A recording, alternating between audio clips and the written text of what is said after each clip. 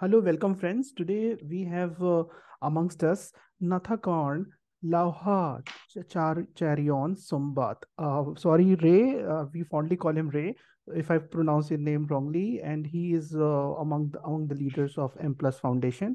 And we are going to talk about a very important issue. As you know, Thailand has been setting a very important positive example on the rollout of pre-exposure prophylaxis, which helps one of the tools to help prevent HIV transmission, and post-exposure prophylaxis also, which is another tool. And why it was important? Because the PrEP was endorsed by US FDA in 2012, and Thailand was one of the few countries in the world, and of course, a leader in the Asia Pacific region, to show that rolling out PrEP and PEP is possible using community-led intervention. So we have Ray amongst us, Natthakarn from MPLUS Foundation. We work very closely with civil society organizations, key populations, as well as government organizations to make sure that these important scientific tools to prevent HIV and other things which are important for HIV care are reaching the people who need them most. So welcome, Ray. Thank you so much, Bobby. I'm Ray Natthakarn Laohacharoensombat, Care Officer from MPLUS Organization in Thailand. Thank you for having me here. Thank you. So, Ray, it came as a shock to us because I was in Chiang Mai at that time, and in December, mid-December, when UNAIDS PCB was happening, and I saw social media posts by UNAIDS, by other people, including MPLUS, where the delegates of different board members of UNAIDS PCB were being showcased how good civil society can work so closely with the government officials, and MPLUS rightly cited as important example for the world. So I just want to know what happened after a few days. Like there was a decision made which has negatively impacted the rollout of PrEP. So over to you. Let us understand this more. Ray, over to you. Thank you. Okay. So yes, we also have heard from the announcement of the government in after the mid-December last year, the Department of Health Service Support has Public Health Ministry the guidelines for providing PrEP service at CDOs. For example, like MPLUS clinic, swing clinic, or RSAT. That results in an overall service change. At first, it provides a one-stop service and same-day PrEP in collaboration with hospitals or private service units, which is registered by the Department of Disease Control or NHSO, National Health Security Officer, to be a PrEP service unit where CBO provide HIV counseling and testing and referrals to the service physician or prescribe CBOs, then bring the medication stored in the community clinic to the client after the doctor prescribed them. That issue is that service must only be provided through collaboration with the government hospital. And the community clinic is unable to store medicine resulting in, for example, like RSAT and Swings Clinic, two Bangkok-based CBOs that serve over 10,000 PrEP patients, being forced to suspend operation and seek a government agency to partner with to offer services. As a result, the PrEP service was disrupted. Second of all, CBOs that are already engaged in PrEP service with public hospital, I believe it's like over 7 provinces, are not able to deliver the one-stop service and the same day, even the same day PrEP because they cannot store medicine at the clinic. It requires service user to the community clinic for PrEP. After HIV testing and PrEP readiness come to the community clinic. Um, assessment by community workers to travel to the hospital for PrEP, which they may not be able to do on the day of consultation, resulting in delay in receiving the PrEP. There is a greater likelihood of becoming infected or not receiving medication due to avoiding the hospital. Many sites are difficult because of transportation and stigma challenges. you know. And the other second announcement, like the NHSO, National Health Security Officer, has made an announcement concerning the use of the NHSO budget in 2023 this year. On December 28 last year, a payment for preventive and health promotion service, this is called PT, Prevention and Promotion Budget, would only be made to Thai citizens with NHSO or UHC, with retroactive effect from the start of this fiscal year in this year, 2023. Uh, the budgets also like analyzed from October 1st last year, resulting in, the first one, a Thai citizen with other rights, such as social security, government service, and state enterprise insurance, will no longer be able to receive HIV prevention service, such as HIV testing, PrEP service, even though condom service, which were previously free, and will instead have to go to the service unit in accordance with their rights. Some of these protection are not yet accessible in all units, That will be impact more than 600,000 people are now unable to get HIV prevention service and are at greater risk of contracting HIV.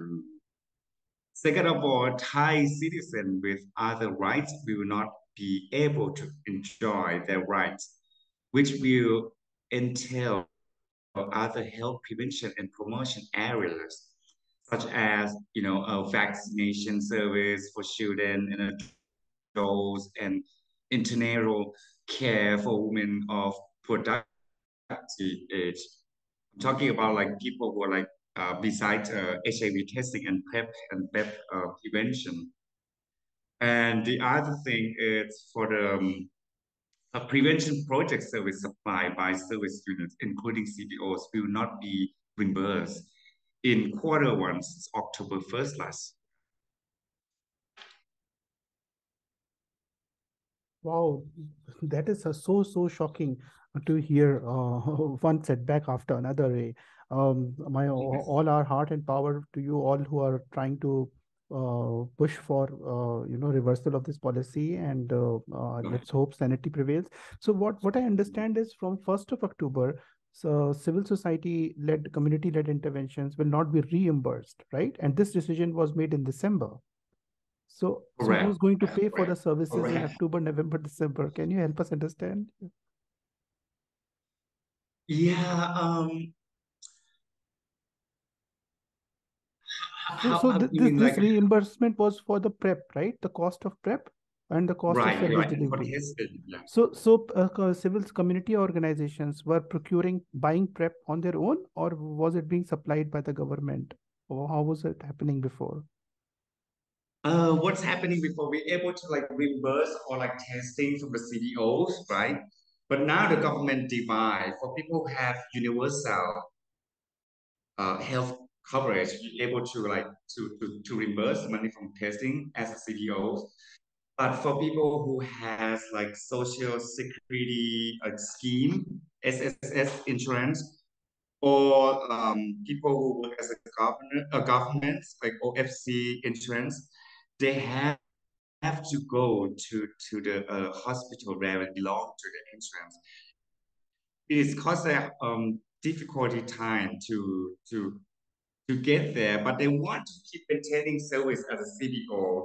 So what is difficult for us, like we figuring out, to test for them, and it's still unclear. It's still unclear about that how we're gonna figure out how to claim and reimburse money. Right. So Ray, as I understand, MPLUS model was already working with government hospitals and government doctors, right? Yes. So is it also impacted? Like you can't store medicines, perhaps, right? PrEP. How are you impacted? How is MPLUS impacted? Yes.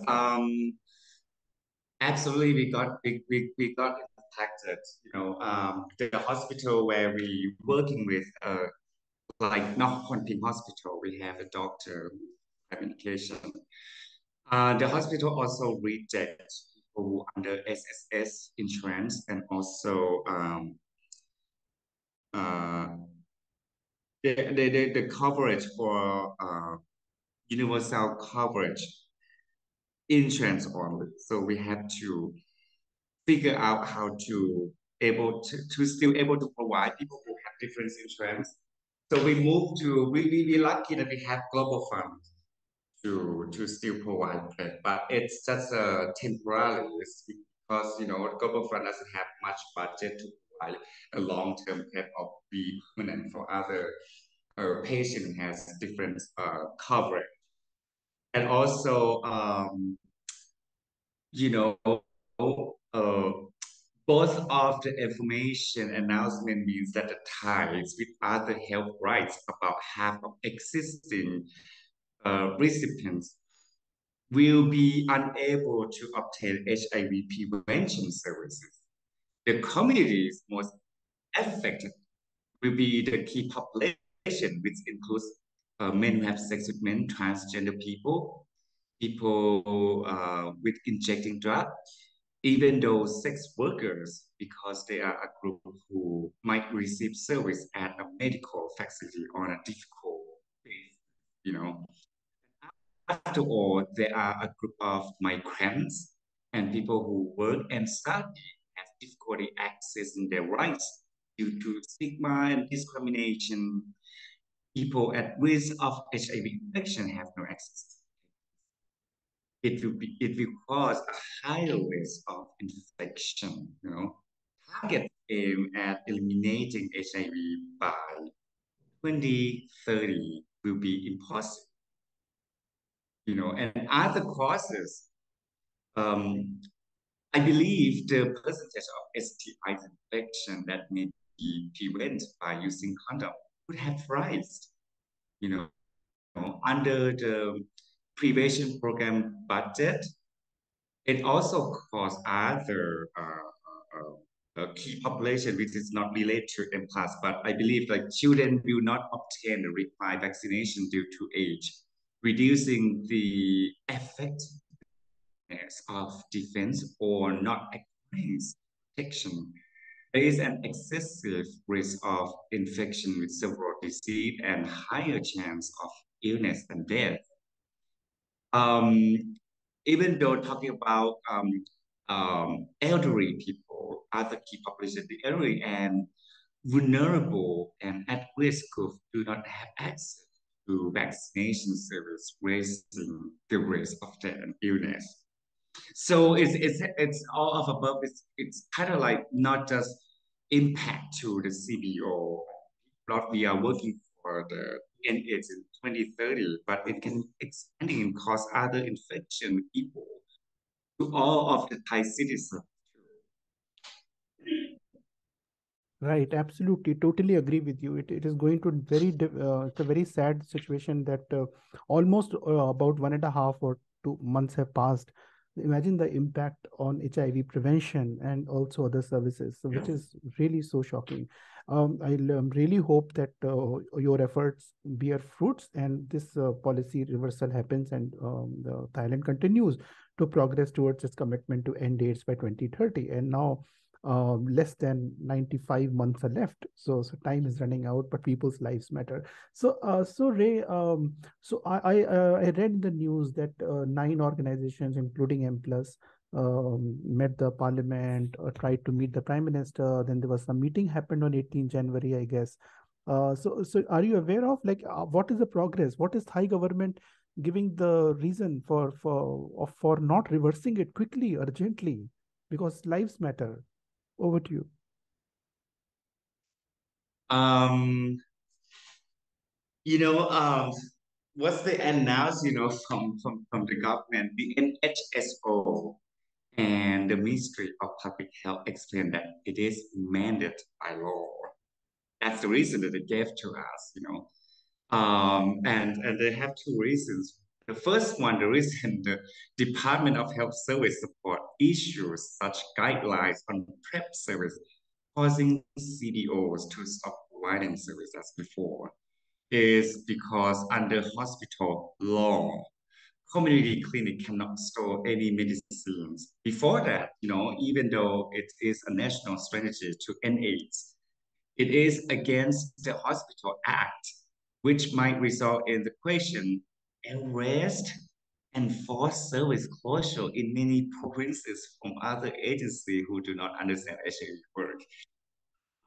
Second of all, the NHSO announced that the NHSO's PP budget, or you can call prevention project budget, does not cover people with other rights because a legal advisor to the Minister of Public Health, who is also the chairman of the NHSO, note in Section 9 and 10 of the NHSO Act that those with social security rights and government rights would use the budget in accordance with their rights.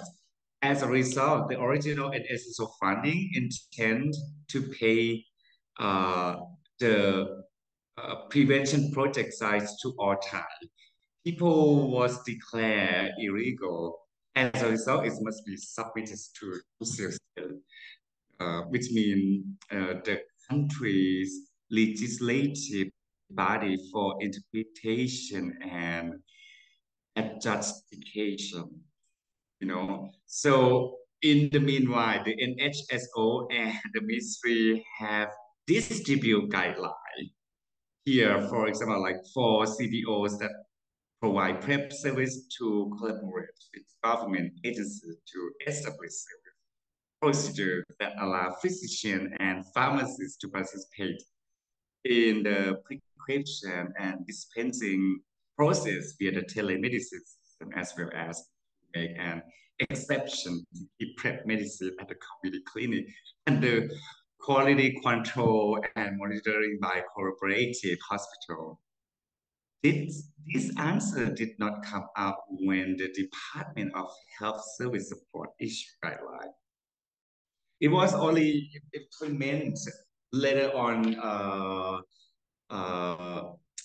January 18 this year after CBOs and network apply pressure to social and other complaints, for non-UC recipients of PP service have the right to receive service at the hospital from government organizations in accordance with their rights. The Ministry of Public Health is in charge of facilitating reimbursement for service expenses by asking for decision from the state concerned, which means this process takes approximately 3 to 4 months in practice. However, the Ministry of Public Health does not convey any document or clarification to the relevant agency. That's all, but I can understand it from the government's announcement, and what we try to figure out what the government really wants, what hospitals,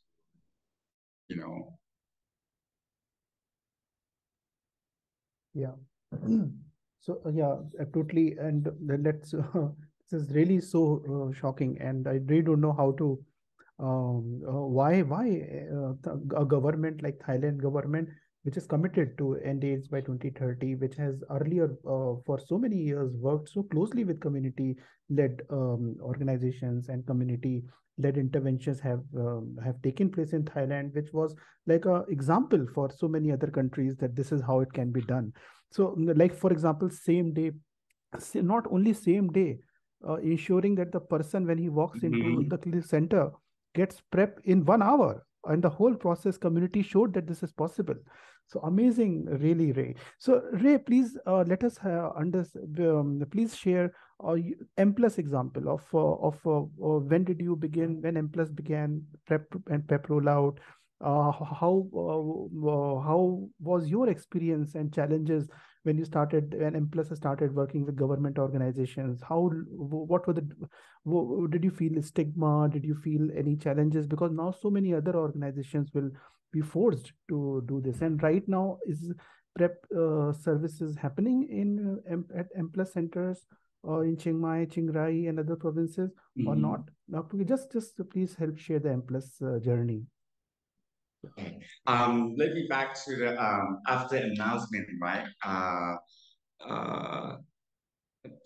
After the Prime Minister Office or Parliament, like announced on July 19.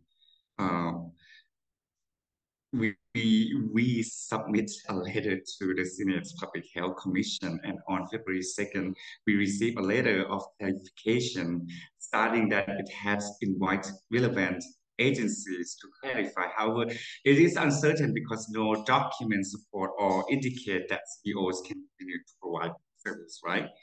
The clarified information was too general, did not indicate the agency what would coordinate or follow up.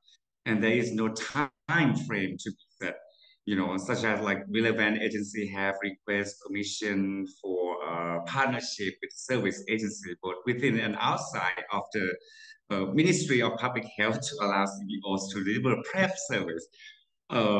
According like we do like a same day PrEP service or 1 hour service, right?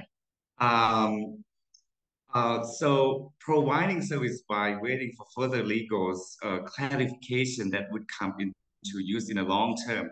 The NSSO Social Security Office and Controller General's Department are discussing a proposal to the administration to interpret a royal decree to make an NHSO budget application to all citizens. So what MPLUS do after we submit in January 9th, in terms of the PrEP service given by CBO or MPLUS, they must collaborate with the Department of Disease Control and the Ministry of Public Health as the ministry's major HIV-related agency. PP service that do not cover right else than UC must follow up with the NHSO to what's called expedite the submission of the decree and with the Ministry of Public Health to procure budgets from other resources, of course, HIV and other services, so as not to endanger public health of people must continue to use social movement. So MPLUS, as an MPLUS in Chiang Mai and other branches such as like Chiang Rai, and Natthakarn Laohacharoensombat, we have community centers like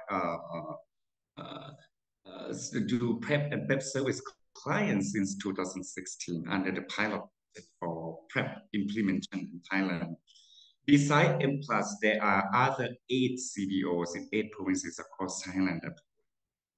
This result in more than 60% of PrEP users in Thailand accessing to the service through the community survey.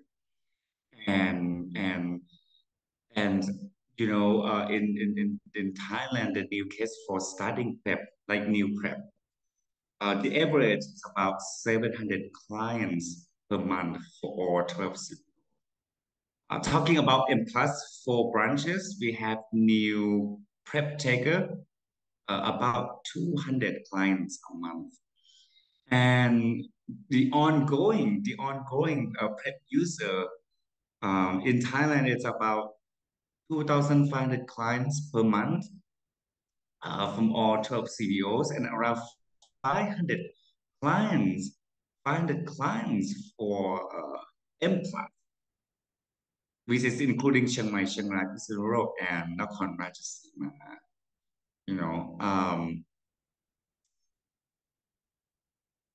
I think it's like when I look through the number and percentage, from the government like announced like this, it's really impact us.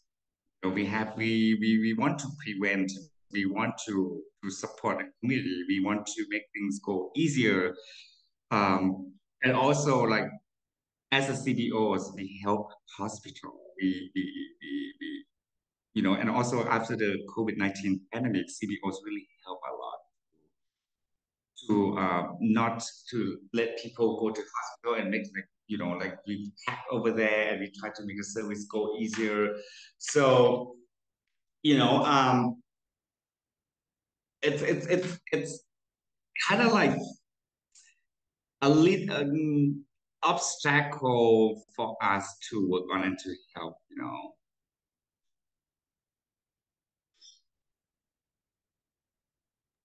Yes, And totally. if and Sorry, go ahead. yes, No, go ahead, go ahead. and you know when we're talking about we do PrEP and PrEP service, right? When mentioned to about like in Chiang Mai, the especially like all the government hospital in Thailand or in Chiang Mai, you know, we uh, yeah, we also provide service at the hospital. The Ministry of Public Health and NHSO have started public siting for the hospital across the country to provide PrEP service since 2020. Until now, only about 152 hospitals across the country provide this service. Despite the fact that the hospital provides a service, the number of who receive service at hospital is so small that some places only have just 10 clients, for PrEP and PrEP service in hospital. Compared to MPLUS, we have at least, up to hundreds clients a month.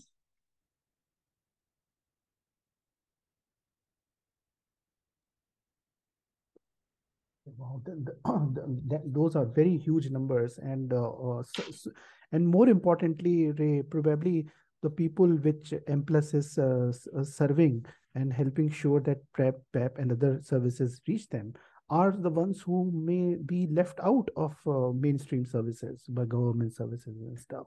So, like you, very very important work which was being done and showcased by Thai government itself as a gold standard example for other board members of UNAIDS and worldwide. Let's hope that your efforts and collective efforts of Thai CSOs bear fruits and this gets in play back. Any closing thoughts? Any closing messages? Anything which I might have left out and which is very important in this issue? Over to you. I from my perspective, I believe that the government can do better than this. We 100% would love to work with the government, but it has to come to the right way. Like 2030 is not that far from now. It's just 7 years, and we want to complete our mission. I believe that we should work together. The government should listening from the communities, even like the CEOs around Thailand and the key population. They need support. So when they get support, we have to provide them as much as possible. Don't give them a hard time to get the service.